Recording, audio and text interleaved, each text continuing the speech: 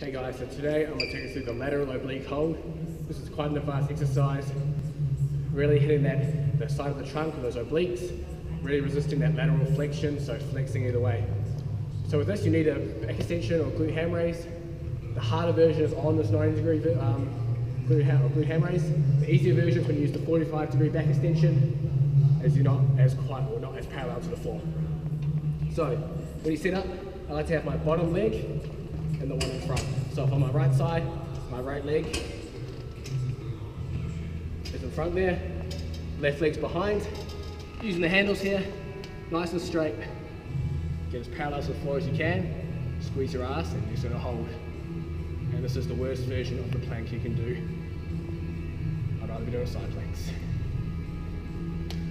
And that's the lateral oblique hold.